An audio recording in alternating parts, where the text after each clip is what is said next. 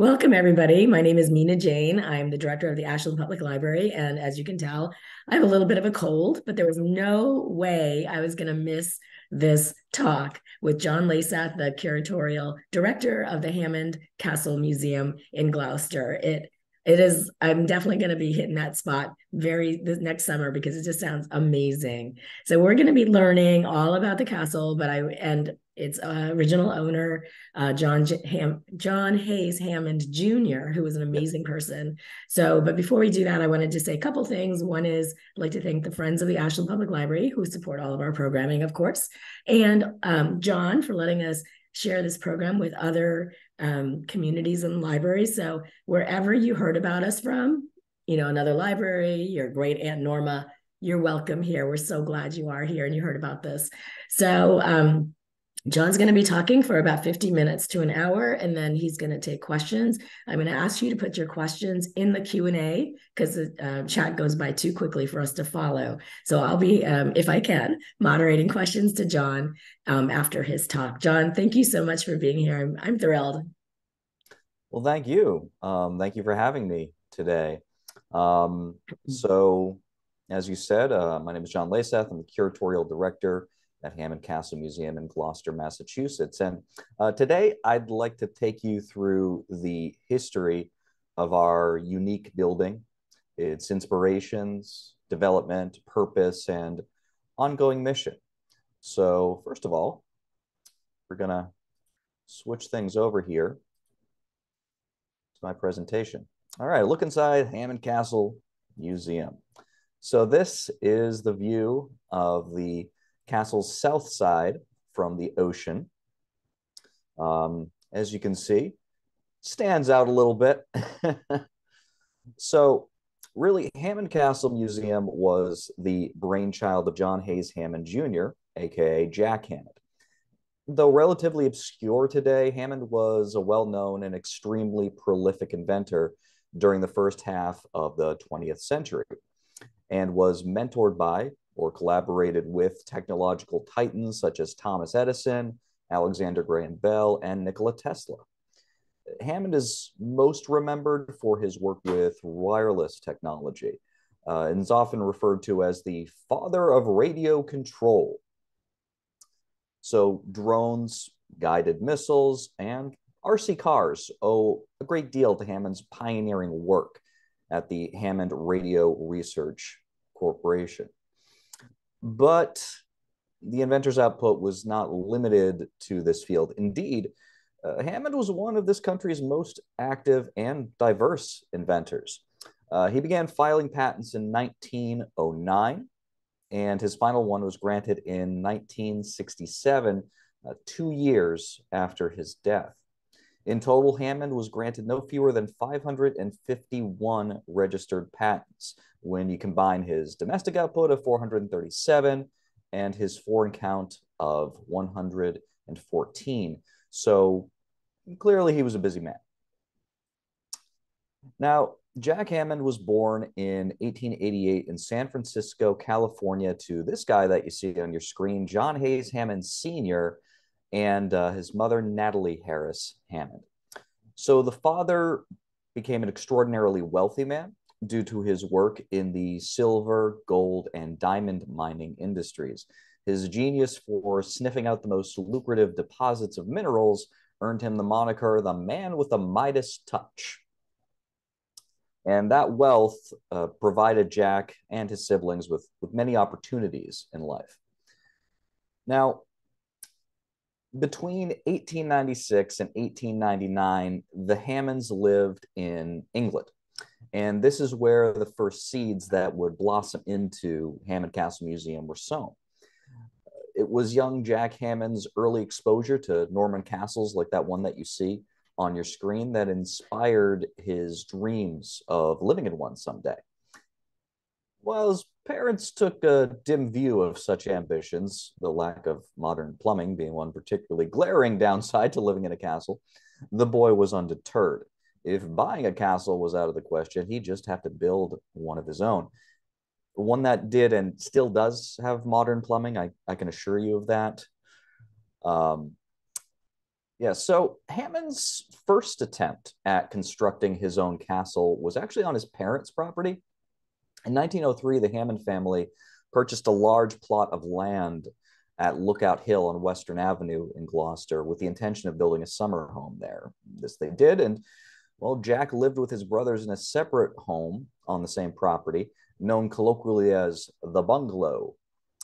By the early 1920s, Hammond had established a career for himself as a respected and internationally famous inventor whose work was of interest to governments and corporations alike.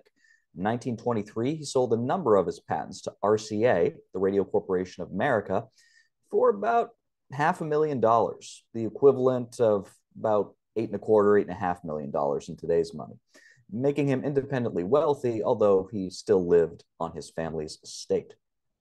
Now, this photo that you see shows Hammond's first castle, although it was actually never completed. That said, you can still see these foundations from Stagefort Park in Gloucester today. You might ask why he stopped there. Well, in short, because his mother kind of kicked him out. Okay, so a little context is called for here. You see, Hammond married a Gloucester woman by the name of Irene Fenton. You can see her right there on your screen. Now, there's some debate about when they actually got married, if they got legally married. The story is that they did get married in Italy sometime prior to 1926. The exact date, we just haven't uncovered it yet. We haven't found an official marriage certificate yet. So that's all we can really say right now. But the union did become public knowledge in August of 1926, and Hammond's parents were hardly thrilled about it. The fact of the matter is that they did not approve of that woman you see there, Irene. So first of all, before she was Irene Fenton Hammond, she was Irene Fenton Reynolds.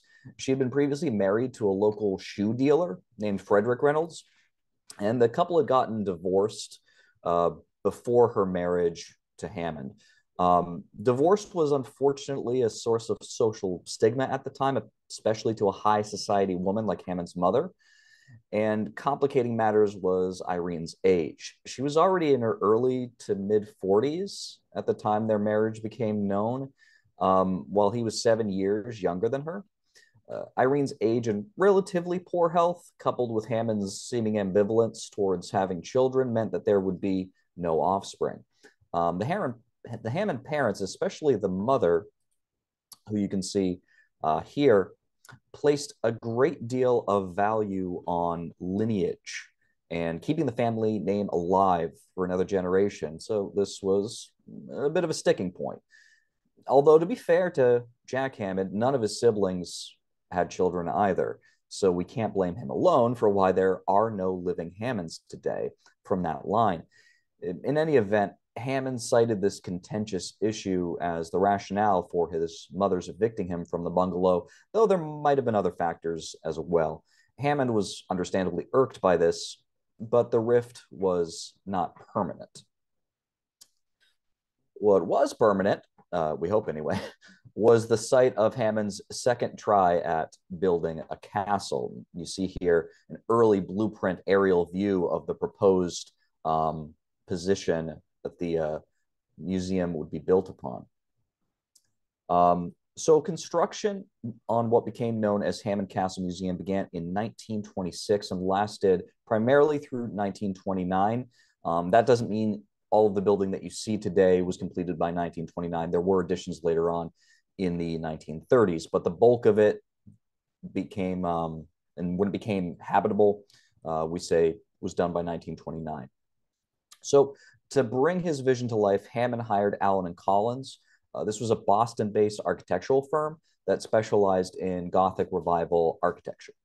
Hammond was not the only wealthy individual interested in building his own medieval-inspired residence around this time. For example, you might also be familiar with Hearst Castle in California, built by publishing magnate William Randolph Hearst, who was actually another one of Hammond's associates. And the inventor was referred to Allen and Collins, who built Hammond Castle Museum, by one of his closest companions, a man by the name of Leslie Boswell. So let's talk a little bit about some of Hammond's friends, his close companions. Hammond was part of a social group that is today locally known as BASH. Okay, so that's an acronym derived from the last names of its members. The B comes from Leslie Boswell, who was a British-born actor, as well as a scientist himself, who served in the American Field Service during World War I. And he was also a pilot for the United States in World War II. A. Piatt Andrew gives us the A, and he was a former congressman from this district, as well as an assistant secretary of the Treasury for President Taft. And President Taft, by the way, was a really close friend of Hammond Sr. And the founder of the American Field Service, A. Piatt Andrew, was as well. So A. Piatt Andrew started the American Field Service, the Ambulance Corps in France, and Leslie Boswell went over to serve in that. Henry Davis Sleeper is the one who gives us the S. He was a famed interior designer, and, well, the H, of course, comes from Hammond. It should be noted that there is little evidence that the group used the term BASH to describe themselves, however.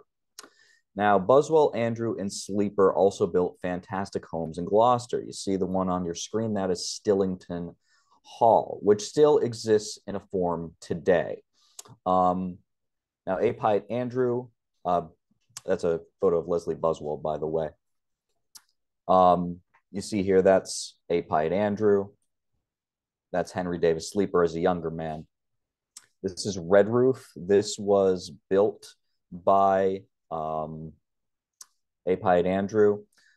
It doesn't really exist anymore in any form that you would, recognize from the original today. But this does. This right here is Beauport.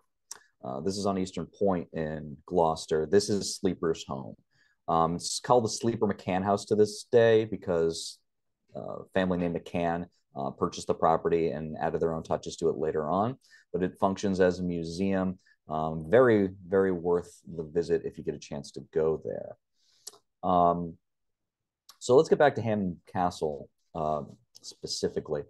So Hammond's architectural philosophy was very much influenced by the Gothic ethos, if you can call it that. If you've ever visited our museum, or if you ever do, you'll notice that it has a somewhat discordant feeling. So what we call Hammond Castle is really something of a misnomer. The proper name of the building is simply the Hammond Museum. Only a relatively small part of the building is actually a castle. Granted, it's a very tall part of the building, but still part of a greater hall. It's about a little over 80 feet high at the tallest points of the towers. Now, when you first enter the building, you see here the main entrance, you're actually walking into what used to be Hammond's laboratory back in the day. So this section here was Hammond's laboratory. And this is an archival photo showing you one of the rooms inside that lab. Now, today it's been extensively remodeled since that time. It would have been a tall order to expect the museum to operate a circa 1930s era laboratory filled with radio equipment after all, although I think that would be a lot of fun, but I digress. Now, that portion does lead you into the castle part of the building, which begins across from our non-functional, I should say, drawbridge. Don't blame us, it was never functional as anything other than a standard bridge. Now, most of the castle portion of the building, this is an old photo from inside the tower. Most of the castle part of the building isn't open to the public anymore, unfortunately, because of these things called fire codes. Yeah, apparently when you have a single point of entrance and egress, namely the spiral staircase that leads up to the tower, that's a bit of an issue for the fire department. And it would be a massive, massive project to make it up to code. So we had to close off the tower galleries, unfortunately. And today they're used for storage as well as entrance into the pipe organ. Yeah, so Hammond, you see Hammond himself right here. taking a ladder down to one of the organ chambers. This is something that Hammond's very well known for. It's another reason, really, he built his home the way he did, to have enough space to install the instrument. It's a custom design and divided into several galleries containing over 8,300 pipes, arranged in 137 ranks throughout these chambers. The pipes range in size from about the length and diameter of a drinking straw up to 32 feet in length. The organ is currently undergoing a major restoration project to bring it back to playing shape, as it hasn't been used for about 20 years, but it's going to take a little bit of time. One of our big fundraising projects at the moment concerns that organ restoration project, which is really tied in with the restoration project of the building itself. Now, if you move past the entrance to the tower and the drawbridge door, it brings you to a spiral staircase made out of stone you see down here, leading away from the castle and the upper hall to the lower hall. Now, these steps that you see were designed to seem old and worn down, leading to what we call a dishing or a cupping effect, meaning there are dips and curves in the steps, and a large stone railing is built into the wall on the left. Once you get to the lower hall, a set of large Gothic double doors lead you into the Great Hall, which is really the centerpiece of the museum. So you see here, this is a photo taken of the Great Hall. This is taken from the Minstrel Gallery, which is kind of an overlook, so you can get a really good sense of what it contains from here. Now, it was modeled after a 13th century French Gothic cathedral. It measures approximately 68 feet long, 23 feet wide, and 56 feet high. And while historical accuracy was important to Hammond, he wasn't obsessed with adherence to tradition, and to that end, acoustics actually took precedence over aesthetics here. See, Hammond used the Great Hall as both a concert venue and a recording studio for his pipe organ. So you see these walls here. Now, they have a sort of bumpy or ripple texture that acts sort of like a sound dampening foam you might find on the walls of a conventional recording studio.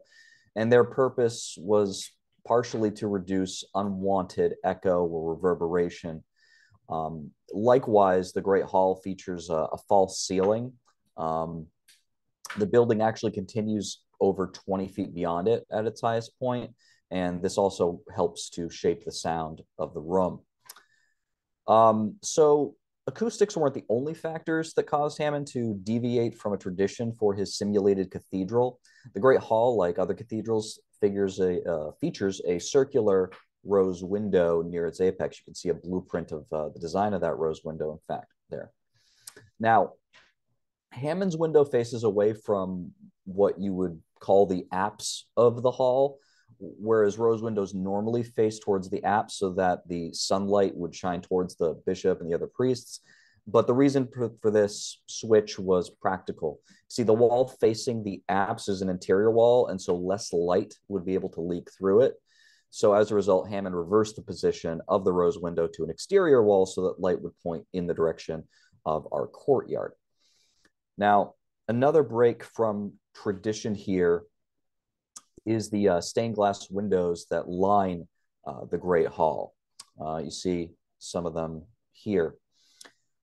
Now, these are smaller than the windows of actual cathedrals. This was also done for practical reasons. You see, smaller windows were less expensive to produce, and they're more heat efficient, which also makes them more economical. Very little of the stained glass in the museum is medieval in origin, although most of the windows are based on historical designs. Oddly, while Hammond commissioned these windows, the ones that you see there, evidently he never actually got around to installing them in his lifetime. It appears they were only added several years after his death.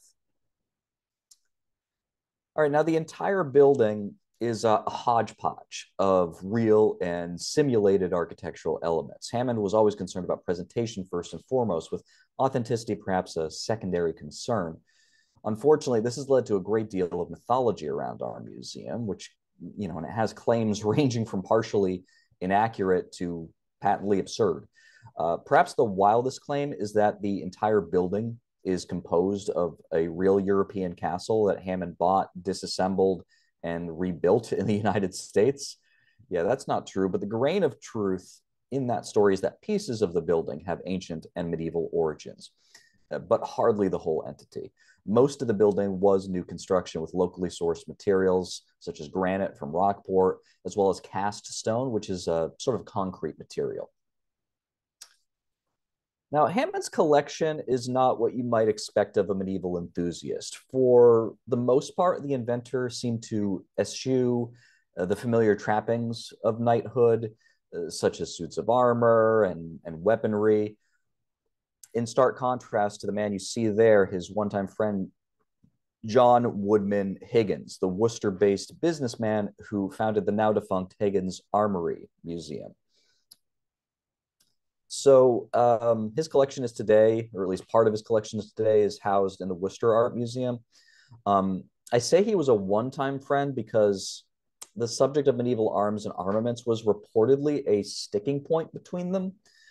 According to an anecdote from one of our former curators, apparently Higgins attempted on several occasions to convince Hammond to collect these sorts of items with grandiose dreams of combining their collections and staging exhibitions and tournaments and so forth. But the inventor reportedly got so sick of this pestering that he stopped talking to Higgins.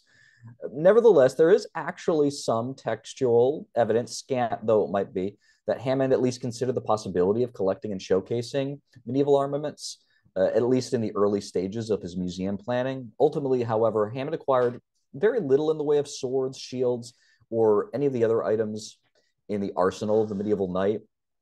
Very little in his original collection has much connection to this subject, apart from a few notable examples here and there, such as a 16th century Swiss Zweihander.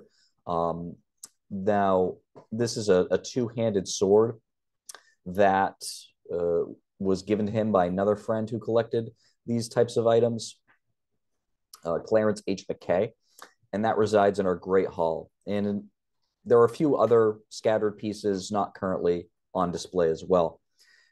Hammond instead focused on collecting religious pieces and stone artifacts.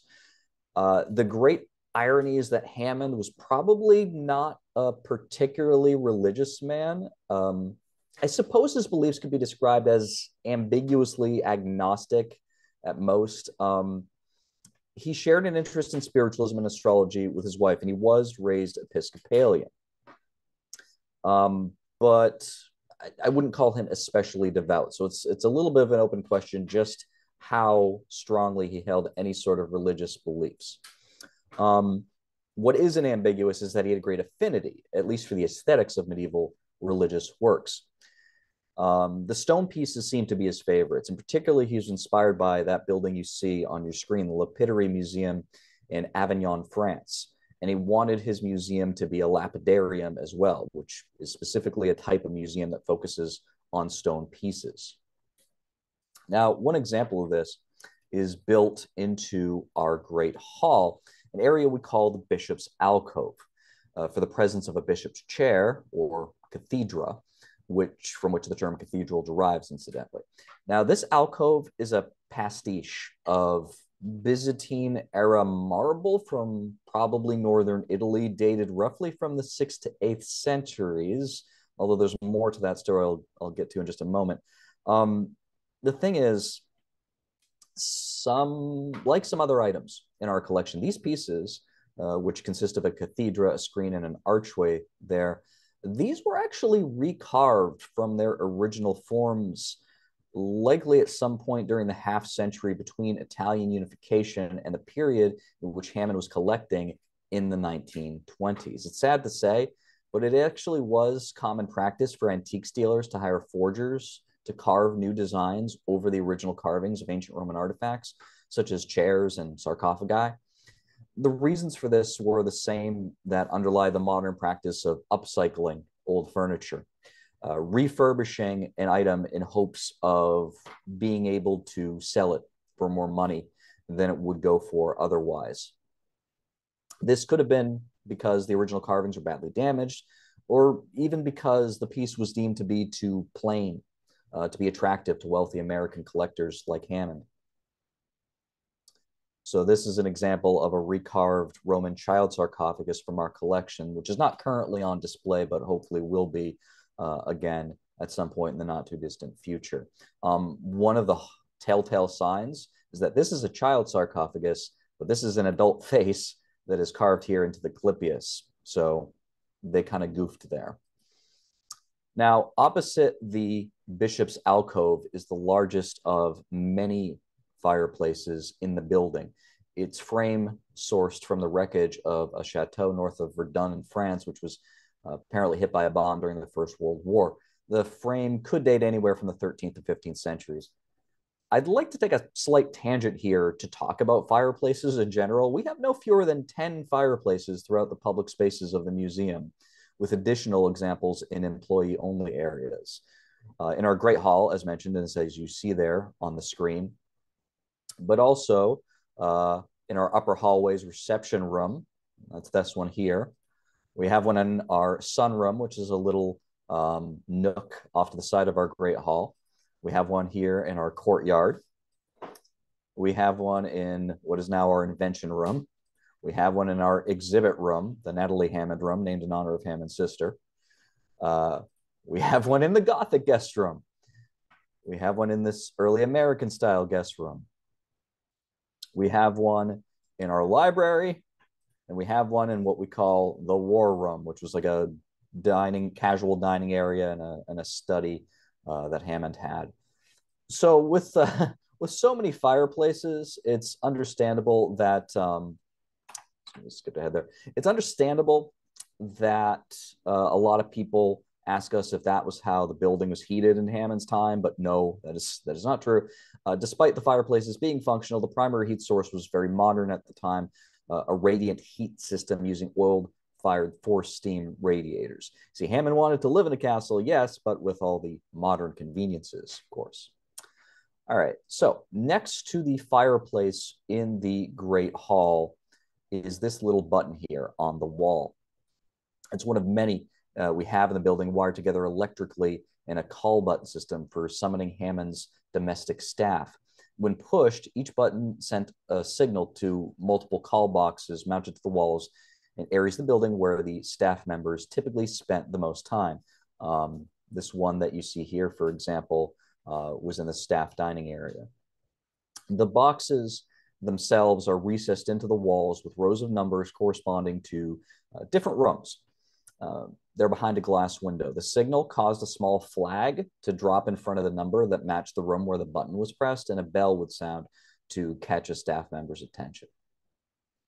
Now, next to the Great Hall is the sunroom. This is a cozy little nook, and it gets a lot of sunlight, strangely enough. Yeah, so it appears to have been used as sort of a living room, a relaxing sort of environment of sorts by Mr. and Mrs. Hammond. And there's also a doorway that you see in the left side of the photo over here. This leads down to our ocean-facing south lawn. Now, the steps at the end of the Great Hall lead up to different rooms, the courtyard and the Sicilian room. The latter is a small sort of vestibule that acts as a nexus between the dining room and the floor below. And it has some Sicilian tiles embedded into the walls there.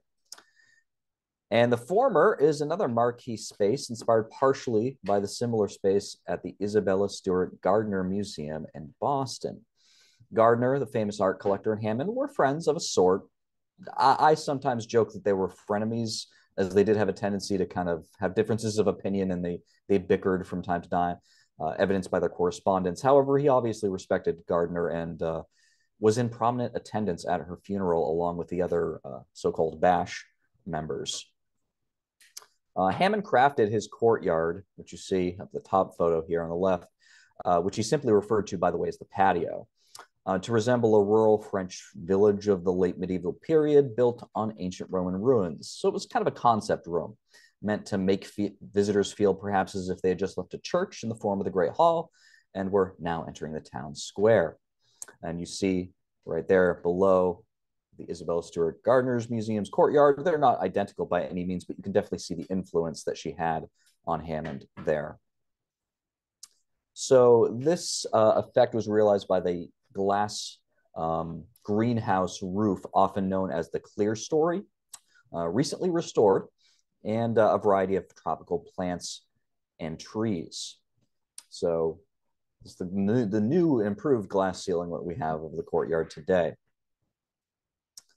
Now, embedded within the courtyard's walls are the wooden facades of French storefronts from the towns of Tours and Amiens. Now, these date from the 13th to 15th centuries. One of these might be from a bakery, this one that you see on the left. Although other theories have been suggested, it's composited together with pieces of other buildings. So this part on the top, this part on the bottom are two separate buildings that were composited together. Another one that you see to the right, that's clearly from a butcher shop decorated with sculptures of men holding animals. Specifically a cow, a pig, a rabbit, a chicken, and a fish, while another one is from a tavern. Now these pieces that you see here, these are archways that we have in the courtyard. The room features a large flamboyant Gothic archway, that's this left image here, from a small French village called Varennes, made from limestone. It was a replacement for the original arch, which was made of cast stone, that concrete material I mentioned earlier. That was a planar design. Now, the archway that actually leads into the courtyard from the Great Hall, which you see here on the right, that's made of blocks that Hammond sourced from Naples in Italy. The blocks were said to have originated from a church in Ravello, Italy, not far from the slopes of Mount Vesuvius. But as the blocks are made of volcanic stone, it's been theorized that they had their origin in one of the legendary volcano's eruptions. Excuse me a moment. All right, so moving on. The central feature of the courtyard is a swimming pool, about 8.5 feet deep. The pool features an optical illusion from the floor level, where if it's freshly filled with clear water, it appears to have a shallow end, like a ramp that seems to lead up towards the back end of the pool. However, it's uniformly deep. Lore has it that Hammond had the water colored with some sort of translucent green refractive dye to further bend the light and make the pool appear very shallow, only to surprise guests by diving right in. But that's one of those colorful stories that, a little bit hard to verify. The inventor is also said to have installed what was known as a weather system inside the courtyard's rafters, which was essentially an advanced sprinkler system that could generate anything from a dense mist to a torrential downpour. Now, archival photographs commissioned by Hammond, colorized version that you see here, have much the effect of a tropical jungle. Now, Hammond also reportedly installed light on a motorized track to simulate the passing of the moon at night, and reportedly had some sort of thunder and lightning simulator sound machine, but I haven't seen any direct evidence of that. It wouldn't surprise me either, though. In any case, legend has it that Hammond used to prank his late dinner guests using this weather system.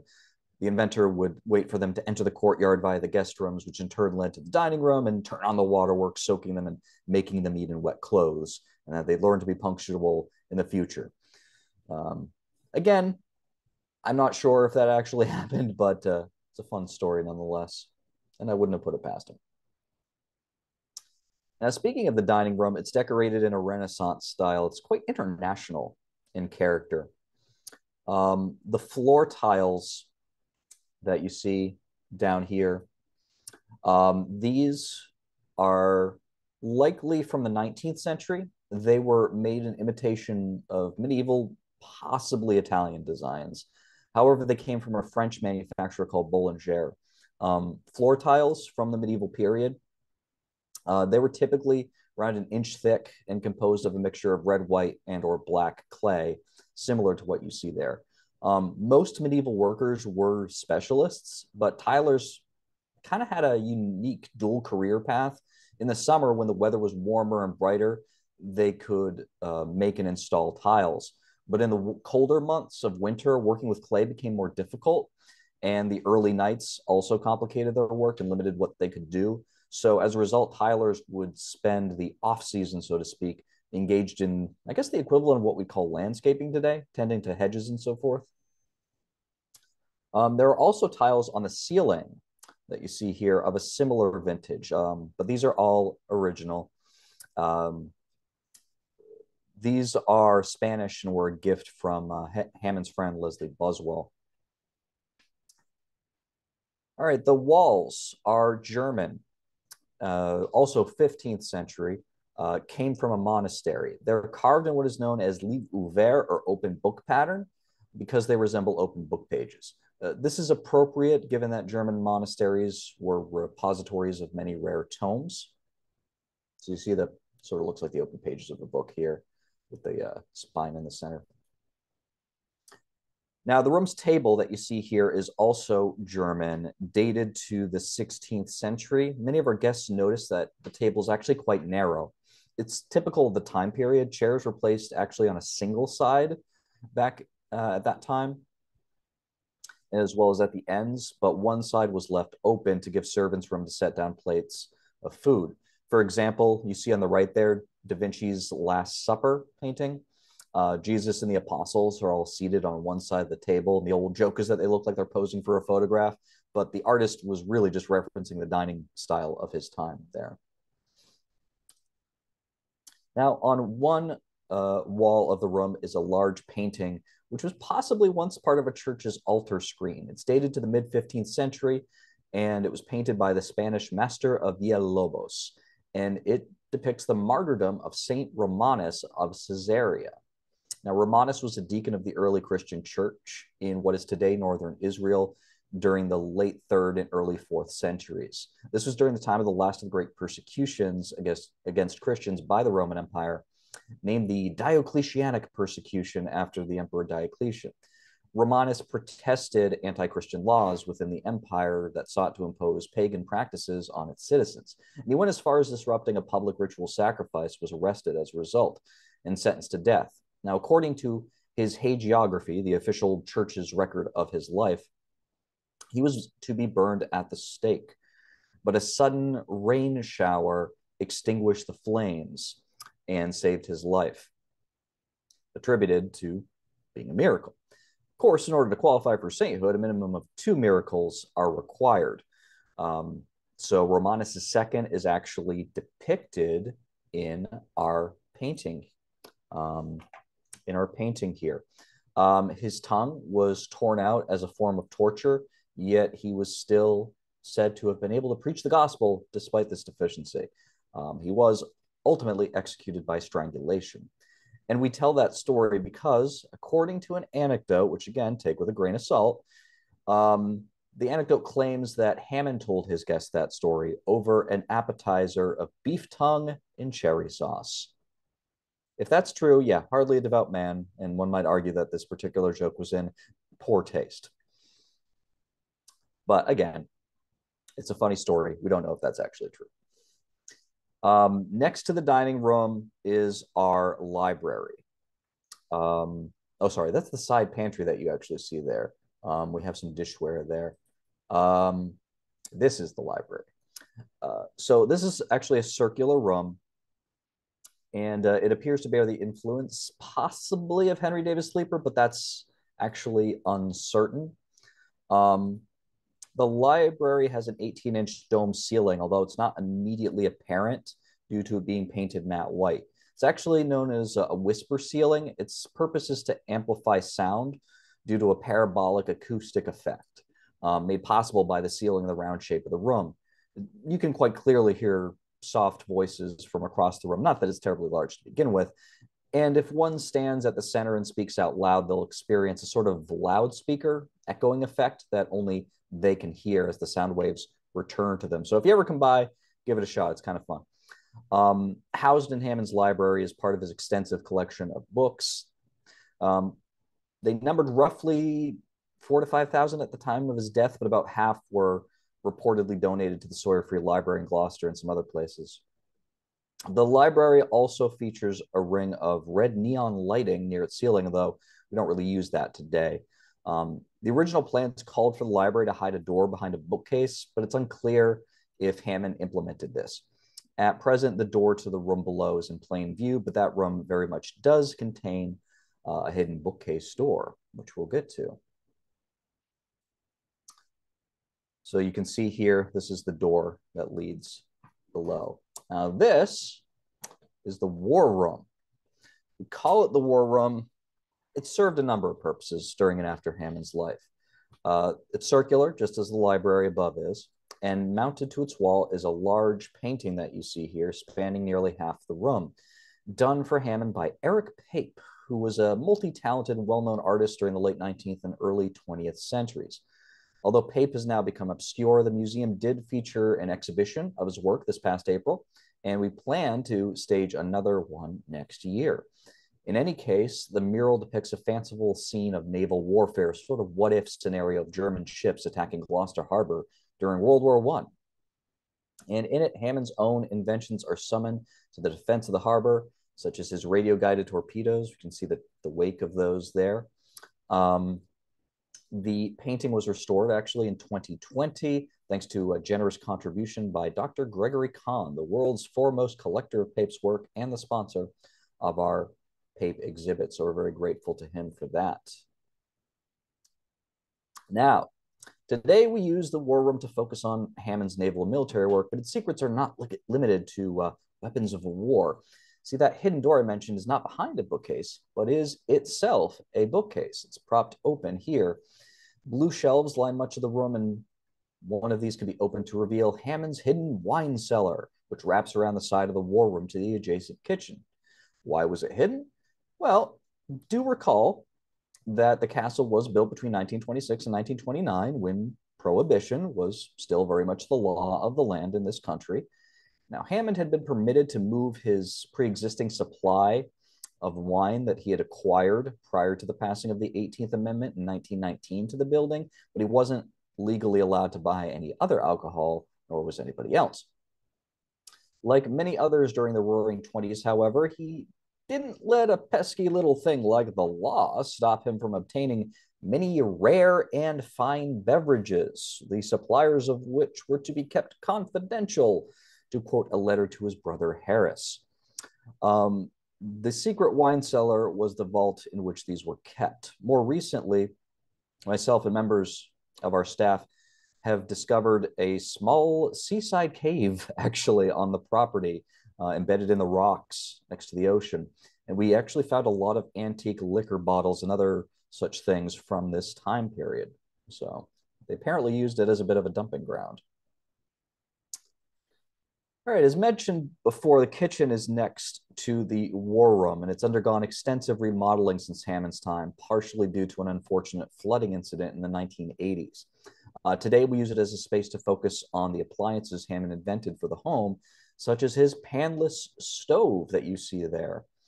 This dispensed of pans in favor of foil that could be discarded instead of cleaned after dinner. Not very green, I know, but it was invented in the 1950s after all.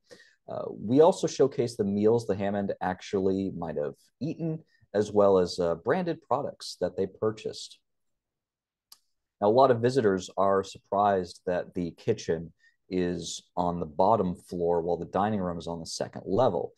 There's a couple reasons for that. First of all, transport of food could be accomplished via means of a dumbwaiter, a little elevator that would lead from the bottom to the top floor. That's no longer installed, but between the kit, and that was that led from the kitchen specifically to the side pantry, which is next to the dining room.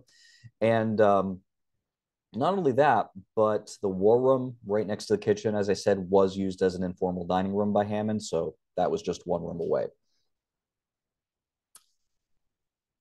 All right, moving on.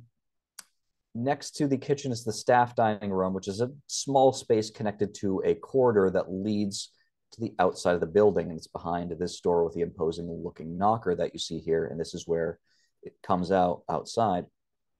See, in those days, domestic staff would enter and exit discreetly to avoid disturbing their employer's social functions, for example.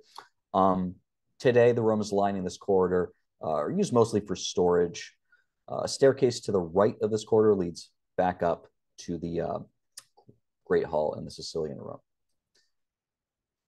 Now, switching over to the north side of the building off of the courtyard, the butcher shop facade here, that leads to two exhibit spaces. To the right would be our invention room, which focuses on Hammond's work as a scientist. And to the left over here would be the Natalie Hays Hammond room, which is named in honor of Hammond's sister, as I said earlier, and it's our space for temporary exhibits. The invention room was previously a colonial style guest bedroom, while the other was a sitting room. As these are constantly changing spaces, I'm not going to emphasize the architectural elements in these rooms, but as curator, a lot of my work involves the exhibits we feature in them, so as a personal request, please don't skip them if you visit us.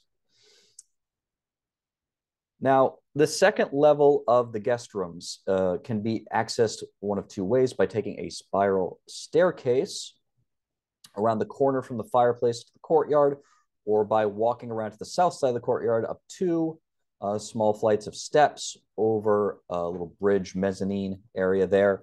The former route leads to the early American guest room, while the latter leads to the Gothic guest room. And both of these are joined by a hallway that served as closets separated by a movable divider.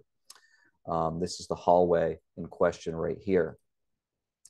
So first of all, we have the Gothic guest room, which is, as its name implies, decorated in a medieval style.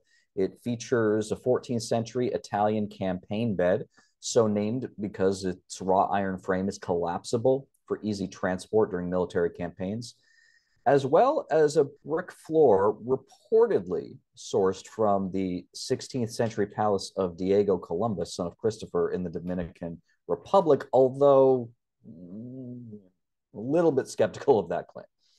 But that's what the story is. What you see here, these are actually stones at the top of the spiral staircase that leads down to the Great Hall from the upper hallway. Those were said to have come from the first church Columbus built in the Dominican Republic. And these skull fragments you see here were, and this is something you should be very skeptical of, they were said to have belonged to one of Columbus's crew members, but they're probably not, and they're actually composed of remains from multiple individuals. But Hammond was a bit of an admirer of Christopher Columbus, who doesn't have the great reputation he once did today, but back in Hammond's time, he was certainly viewed heroically, especially by Italians because of his own ancestry. All right, now, next to the Gothic room is the early American guest room, which is also named after its style of decor. Its bed was once the bed of the inventor himself, actually moved down from Hammond's bedroom. The most notable feature of this room is the wallpaper, which has had three designs over its history. In all cases, the wallpaper covered not only the walls, but the inside of the room's doors. When closed, the guest would appear to be trapped inside a doorless room with no obvious point of egress to the bathroom or any other area.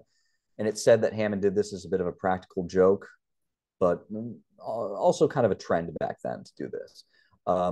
This room also provides a good view of the outside walls of the grounds. And if you look closely from the windows, you'll see these broken wine bottle pieces cemented into the tops of the walls, which apparently was a form of home defense. See, Hammond's German Shepherd, Boris, was once kidnapped in 1936 and held for ransom by someone who had climbed over the walls to capture him. And the glass would act as a deterrent for future would-be dog nappers. Should be noted that the Hammonds were big animal lovers, especially in Hammond's case of cats, but he also loved dogs. Now, were you to take the spiral staircase that leads to the early American room up to another floor, you'd find what we call the butler's office down a small hallway to basically pay tribute to Hammond's butler, an Englishman by the name of Leslie Hillman, who served the inventor over 3 decades. One of the call boxes mentioned earlier is actually outside of this room. Now, finally, the staircase takes you to one more level, what we call the Minstrel Gallery, a narrow hallway with an overlook of the Great Hall that can be seen through a screen. Now, it's has this ornate medieval bench, which provides some respite for weary visitors. And the view, as you can see, is quite excellent from there. The door beyond the gallery is not open to the public, but provides access to the ceiling of the courtyard. That about covers the interior of the building, at least the significant parts that are open to the public. There are plenty of other rooms that are not. The exterior is quite striking as well, of course. To the left of the main entrance is what we call the cloister section, a later extension of the building completed in the 1940s. It features columns and arches dating from the 13th century from Couvent des Cordeliers at Auch in Gers, France, a monastery founded by Franciscan monks. And thanks to the support from the city of Gloucester, we recently restored these architectural artifacts. Now, the issue of restoration and maintenance is a big one at our museum. This is a unique and complex building with a host of challenges to keep running. The New England elements are hard on this nearly 100-year-old castle, not the least because of the, shall we say, eccentric fashion in which it was constructed. Even by the time of Hammond's death in 1965, the building was a bit of a bear to maintain, to be honest, which accounts for why our organization ultimately became a private nonprofit. You see, Hammond actually willed his home initially to the care of the Catholic Church under the direction of Cardinal Richard Cushing, Archbishop of Boston at the time, depicted in this painting here. Pretty famous guy locally. Now, some of you might be familiar with him. He forged a lot of social connections outside the church and acquired a great deal of property on its behalf, including Hammond Castle Museum. And you might find it surprising that a largely secular scientist would choose to will his museum to the church, but there are a few reasons for this. First, his father had done the same thing with his property, despite not being Catholic himself. Why? Well, tax breaks. See, Hammond saved a considerable amount of money by registering his home as a museum, as well as willing his property to the church. And second, Hammond's large religious medieval collection was kind of a natural fit for the church, and perhaps he might have felt that that organization would have a vested interest, no pun intended, in preserving it. Thirdly, his siblings were wealthy enough not to need the property, and they might not have been interested in the headaches associated with maintaining it either. The issue was that Cushing's expansion of the church's holdings was too expensive to bear, so the church sought to liquidate itself of these assets following his death in the early 1970s. And it was after this point that the museum became the private nonprofit that it is today. Now, whatever money Hammond left in the estate has only gone so far, and as a result, we are dependent on the support of the public and grants for our funding. And each ticket sold, each purchase made from the museum store helps to support our efforts to preserve Hammond's museum, its collection, and our goal and our mission to educate the public about his life, his collection, and his work. At present, our goals are to seal the ocean-facing towers that you see there against water damage, and to restore the pipe organ to playing condition, hopefully by 2025, but that all depends on how much funding we can raise.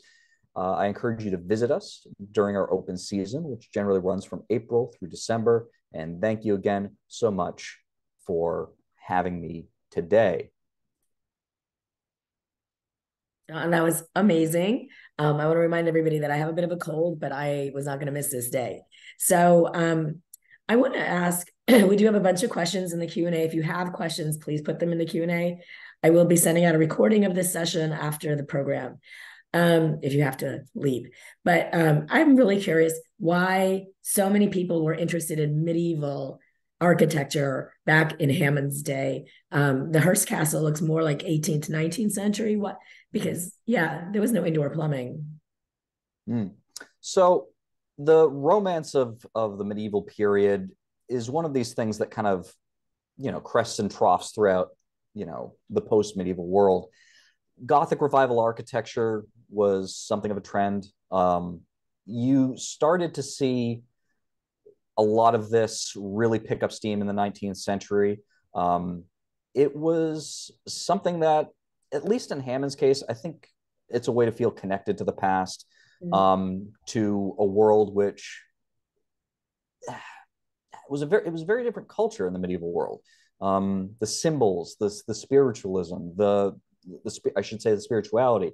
I mean, medieval Europe was Christendom, and while Hammond may not have been excessively religious, I think something about that symbology appealed to him. Something about that idea of connecting with something higher, something greater than himself, whether that was a period of time in which, you know, the church was central to the society, or just because we all stand on the shoulders of giants. And it's large, it's physically imposing, it's impressive. And I think there could be a lot of reasons why Hammond and others like him were so interested in making their own simulacra of such. Yeah, it's interesting that that period was romanticized when it was so. Anyways, I could talk about that all day. Christine says, when did the Tower galleries close to the public? That was in the early 2000s. Updated fire codes and inspection basically said that if you only have one way that you can enter and exit this kind of the stone spiral staircase, it just doesn't match. And so for visitors to be able to access that would be a big problem. We'd have to create another whole entrance, and that's frankly prohibitively expensive. And if we didn't do it right, it could also violate our status as a historic site, because there's only so much modification we can actually do to the building. So it's unfortunate. I visited it when I was a child. It used to house a collection of some authentic and some largely replica medieval armaments, and, you know, swords and shields and armor and that sort of thing. But yeah, not much we can really do realistically about it, at least for the time being. Been there at a at a library that couldn't update because of, you know, rules and regulations. Right. Edward says, and I think you might have answered this, but does the Hammond organ have anything to do specifically with John Hammond Jr.? Okay, so we get this question a lot. Actually, no, not technically. It's a weird historical coincidence. There were two inventors with the last name Hammond, completely unrelated to each other, that were working about the same time. Their lives overlapped by about 10 years on either side. The other one was from the Midwest. His name was Lawrence Hammond. He's the actual inventor of the Hammond electric organ that was very popular. We get this all the time because it's a natural question, right? You know, they're both Hammonds, they have organs. You'd think there was a connection, but the funny thing is they did actually know each other. They were aware of each other, okay? Because people thought the same thing back in their lifetimes. So we actually have correspondence between the two. Our Hammond, Jack Hammond, wrote to the other one, Lawrence Hammond, and he stated essentially, like, it seems I have ridden to fame at the desk of your organs. I hope my torpedoes have been also friendly to you. So yeah, What a sense they of were aware. humor. Yeah. I do want to say that people are very curious about Hammond, and I spoke to you about doing a second session just about him and his work. So we might be doing that in like January, February. I'll keep you all informed. Yeah, But I would love to do that. that would be fun, especially since this has been so fantastic. Eileen says, were the homes of the other three Bash members? Okay, so fairly nearby. They're all in Gloucester. Okay, so we're in West Gloucester, Hammond Castle Museum, and then you have Beauport in East Gloucester, and Stillington Hall is actually fairly close by us as well in West Gloucester. So they're all in Gloucester. But as I said, two function as museums today, ours and Beauport, and the other one is a private residence. But we do know the owner of it, and we're friendly with him. So some members of our staff have actually been able to visit us, but Red Roof doesn't really exist in its real form anymore. No, it's interesting that you guys haven't been absorbed into historic New England, because Beauport and the Yes, Sleepy House. right, yeah, but I guess we go our own way. Which is wonderful. This is an interesting question, which I also had. Do you have any concerns about the provenance of anything in the museum, or intentions to return anything in terms of original owners rather than forgeries? Yes. Okay. So this is a question that a lot of museums, frankly, are facing these days, the issue of repatriation and so forth. You know, I'm not in a position to give the museum's official position on that topic. It is something that we're aware of. I can state that Hammond obtained all of his pieces legally, by the standards of his age. There is an open question of dealers. Where did they source their items? There are some cases where items are not even sought after or wanted by their home government, the country of origin. We have not yet encountered any requests to return anything that may have come from another country. And it's something that we're aware of. And certainly we will obey all ethical standards if and when those requests come in. But it's not something that we're presently dealing with, but it's something we're aware of. Mm-hmm. Blake asks, why is the casual dining room called the War Room? Well, we call it the War Room because it has that large naval battle painting by Eric Pape. And while there are some stories that Hammond perhaps met military officials because he did a lot of military contracting at the time, and it was kind of maybe intended as a private secret room, and maybe that gave it its name. But it basically, as far as we can tell, it was spent a lot of its time being used for kind of casual meals when the Hammonds didn't have company. Somebody asks if Hammond had personal documents, diaries, letters, things like that. But I do want to reiterate that we're going to do a second session about Hammond, and we will bring all those to light. Is that correct? Yeah, absolutely. He's a fascinating character, and not only as a human being, but as a scientist, which is my major interest. His work, I think, deserves a lot more attention than it receives today. Marianne says that her late uncle's sister was a domestic worker for the Hammond family for many years. Oh, okay. Question, Steve says, why is Hammond's story not more widely known? You were just talking about this. He has an interesting family background, interesting marriage, interesting. So this is interesting because Hammond predicted this was going to be the case fairly early on. In fact, even before he built this place, he 1924, actually. So we're talking almost 100 years ago. He wrote a letter to his father. And that letter stated that in a few years after I'm gone, all my inventions and scientific discoveries will be old-fashioned and forgotten.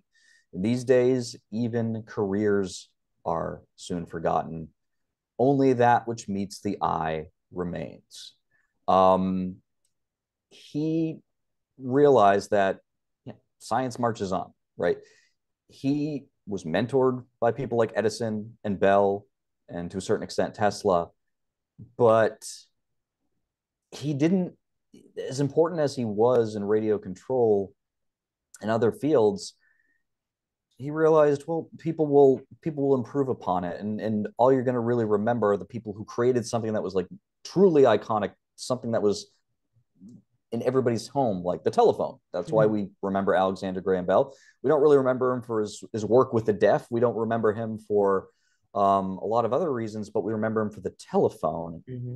And you need something like that. But Hammond realized that if people weren't going to remember him for his career, I mean, he didn't have any family to help carry on his name either, because no children, that whole generation, that was the end of it. The museum could be his legacy. So this wouldn't be surprising to him that he fell into obscurity. I'm trying to change that. We're trying to change that. But it wasn't all that long ago that Nikola Tesla had fallen into obscurity too. And now he's a household name again. And I'm really hopeful that we can do similarly for Hammond, but it's going to take a lot of time and opportunities like this to kind of talk to people and say, hey, this Hammond guy, he knew a thing or two that you might not realize. Christine asks, when did this stop being a residence? I think you might have mentioned that. So this stopped officially being Hammond's residence in 1965 with his death. That being said, subsequent to that, there were other people who did live here. Hammond's butler, Leslie Hillman, stayed on for a while. Also, the organist, Virgil Fox, who was played a Hammond's organ before, he lived here with his mother for a period of time. There have even been some caretakers over the years that lived here, but currently it is not. The last time somebody has really lived here, I think, would be over 20 years ago. Mm-hmm. Oh, wow. That's not that long ago. No, Um, not that long, but those none of those people are involved today mhm. in the museum. Can you remind us why the water in the pool always looks so green? I thought that was a funny story, and Barbara wanted to hear it again. Well, the story is that Hammond dyed it translucent green, but in reality, today, why it's green is simply algae. The water is not treated. There would need to be upgrades and changes to the filtration system to not have that happen. So the last time that it was clear was when we were repairing the glass ceiling over the courtyard in 2021. And so it was drained and then it was refilled. And then you could see before the algae took over again, you could see the optical illusion I was talking about. But yeah, it's because of algae. Fascinating. You had mentioned that the Hammond left the castle to the Catholic Church. Did they receive compensation when the property changed to become the nonprofit museum? That's a question from Anne. Yeah, I mean they literally, I mean they sold it. Yeah, Yeah. Okay. a private nonprofit entity was formed, and it was basically sold off so that it could operate independently and that the church wouldn't have to deal with it anymore. When Hammond died, Cardinal Cushing himself managed his estate and um, got money from that himself. But they opened it, well, I should say they reopened it. It became a full time museum. In Hammond's time, it was a museum. In fact, we've legally been a museum since 1930, like right after it was built. And Hammond had it on a very part time basis open for people to view his collection. But it was during Cushing's term that it basically got turned into the full time museum that it is. Mm-hmm. Wow. Um, Debbie asks, it sounds like Hammond was a bit of a prankster or practical jokester. That Do you is the have story. a particularly fun favorite story of him doing something wacky? Well, there's a lot of fun stories. The problem is always finding evidence to support them because they're by their nature, they're anecdotes, they're anecdotal. Like there might not always be a primary source document or something that confirms that this or that prank didn't happen. I can tell you some fun stories. There is a story that Hammond recounted that you can actually find in the pages of a book, which is in our library actually, called The Complete Practical Joker, which is a collection of sort of notable people and funny pranks that they claim to have pulled. And one of them details how Hammond created like a fake sea monster uh, and set it afloat in Gloucester Harbor. And of course, Gloucester has a local legend of a sea serpent from centuries ago. So uh, again, I could totally see him doing that. Wouldn't have been at all beyond the realm of possibility. There's another story that he used to claim that there was a secret tunnel behind the fireplace in the Great Hall that through which people could escape in the event that the castle was under siege. But in reality, there really is nothing but a very small like drainage tunnel behind there, and you couldn't actually. There's no door or anything. So those are a couple. Okay, so we have a bunch of questions about one about you and one about the building itself. Somebody says, how did you come to accept this position with the museum? Was Hammond always an interest of yours? Hammond himself, no, he wasn't always an interest of mine. I first came to Hammond Castle Museum when I was a child, probably about 8 years old. Um, when my family moved to Gloucester, I, as a kid, was very interested in medieval knights and King Arthur and all that kind of good stuff. I still like it today. And so that was my initial attraction to the place, was the medieval aspect of it. And back in the 1980s and 1990s, when I was younger, that was emphasized a lot more. That and in some cases, a little bit too much. Mm. Um, but over time, my interests shifted very quickly to Hammond as a scientist. One of my major interests is the history of technology. Um, I think through the story of technology, we can actually learn a lot about ourselves as human beings. And finding out all the different sciences, all the different technological fields that Hammond was involved with and filed patents for, including some really unexpected ones. For example, and maybe this is a teaser for a future talk, but he was a significant television pioneer in a way that, frankly, he is not given credit for. And recent evidence has come to light, has seen the light of day again, which I think backs up that claim. So I just found him really, really interesting in terms of his work. I started out here as a tour guide, and then really only a few months later, a position opened up for curator. And my goal, I am unabashedly evangelical about Hammond's work and his significance as a historical figure, and I like to kind of expose the public to that in interesting and hopefully novel ways. For example, I've created a few educational video games that you can play if you come here that touch upon different aspects of Hammond's work. We have like a torpedo game where you can use radio guided torpedoes. We have a game that stars Celino, a robotic dog that Hammond helped create, believe it or not, in the 1910s.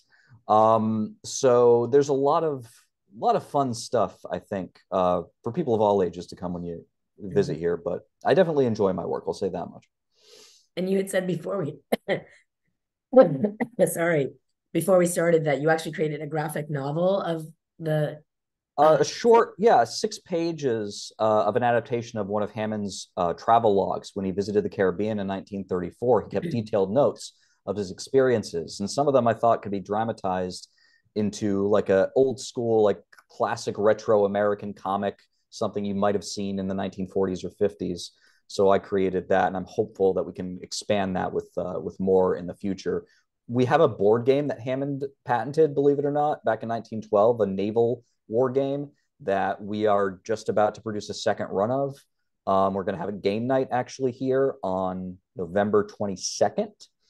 And during that game night, the game will be available for purchase and play along with a bunch of other nice board games. So we try to do a lot of fun things, but we always try to, as much as possible, connect it to Hammond and his world.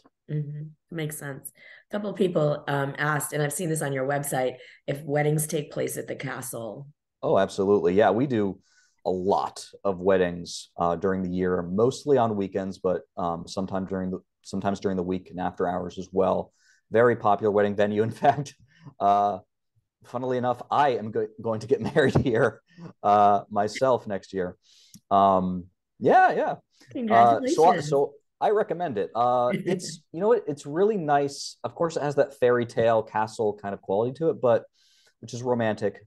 But it's also really good if you want like a church style wedding, but for whatever reason you don't want to actually do it in a church. The Great Hall is a nice substitute because it's modeled after a cathedral, of course. And we're very inclusive, all kinds of different marriage services and everything. And we try to work with people to find, the best way to make their day happen. It's not my department, but speaking on behalf of that department, they're really committed to making each wedding as special for people as it possibly can be. Well, I've always wanted to get married in a library, but obviously a castle is right up there too. But I'm already married, so it doesn't help anymore.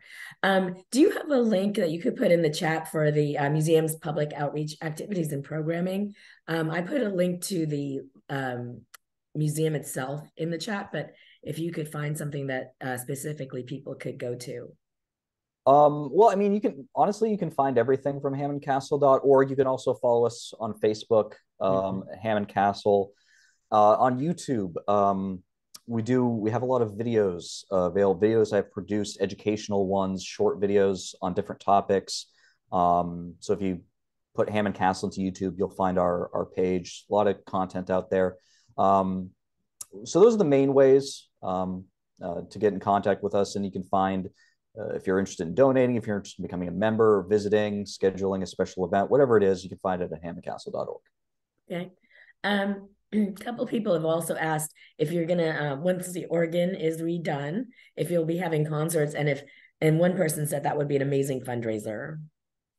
Yeah, our plan is to have concerts again, not necessarily with the entire organ at once, because there's a lot of different divisions to it, and they can be played independently.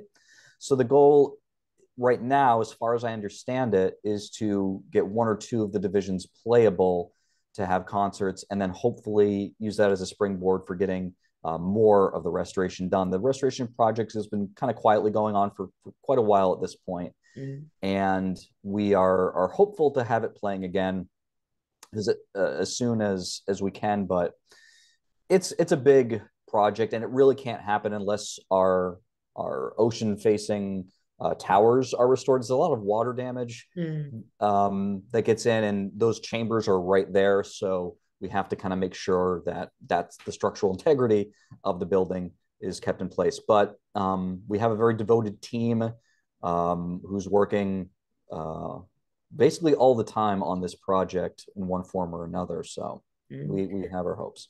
I have a few more questions, and because I know we've gone over, but this is about the integrity of the castle, as you said. Is it affected by storms and storm surge and climate change? Have you noticed, or is there studies? Well, not specifically that, not specifically related to that issue. It's definitely a factor. I mean, we're located. I mean, you can see if I show the slide again, you can see how close we are to the ocean there. So you've got not only water, you've got salt air. All of these things can cause a lot of tricky problems. For example, I do presentations on medieval arms and armaments as part of our educational programming.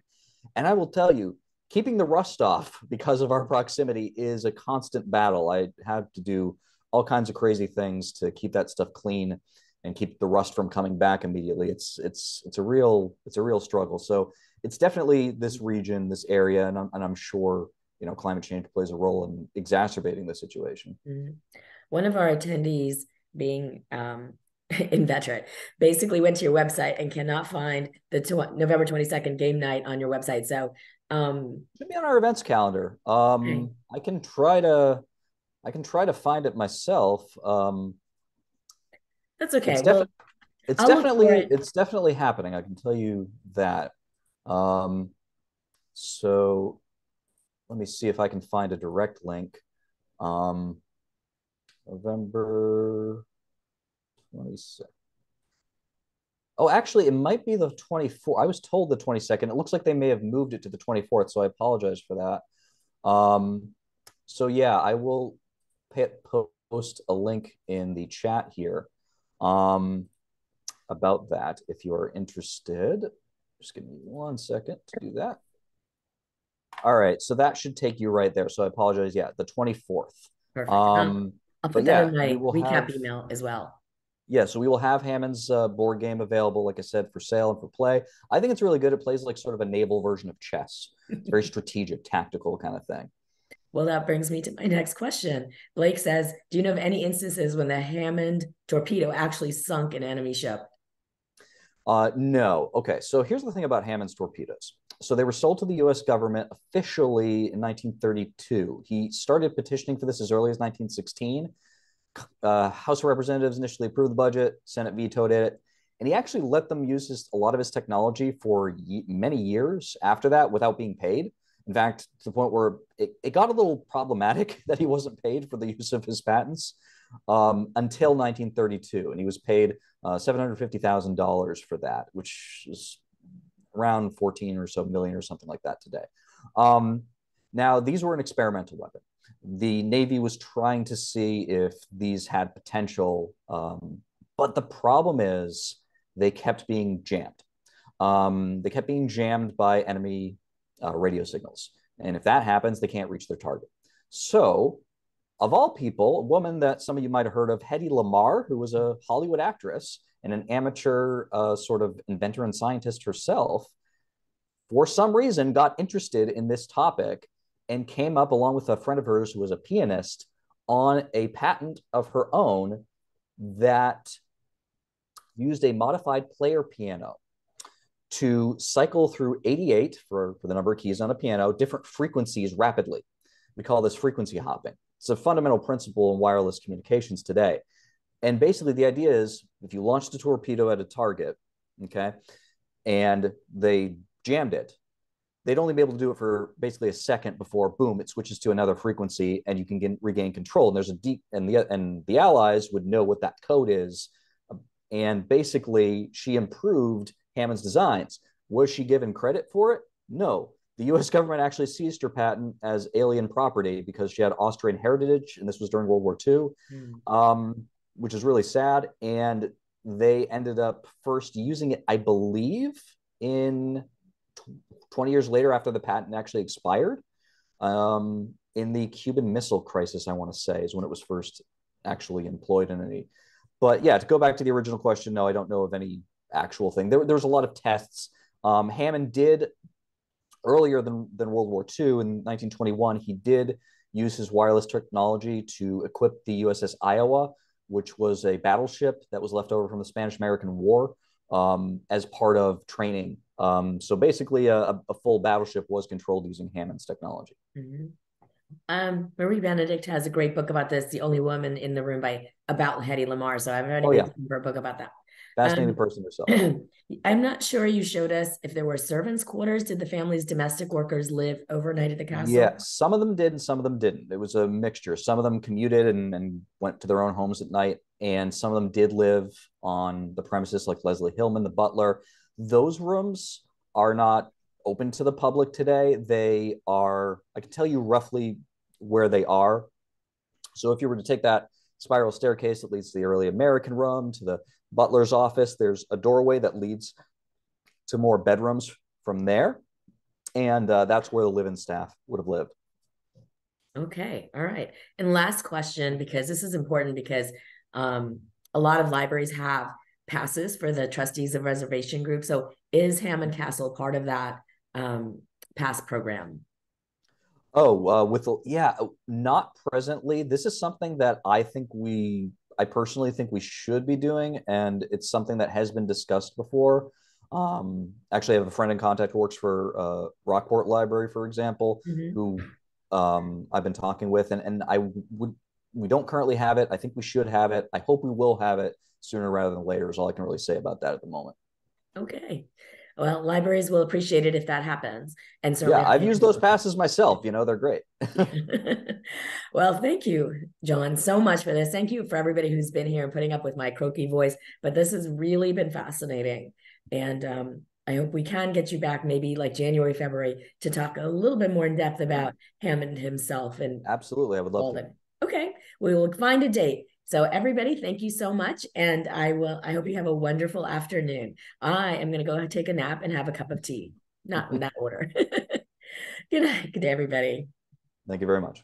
Thank you, John.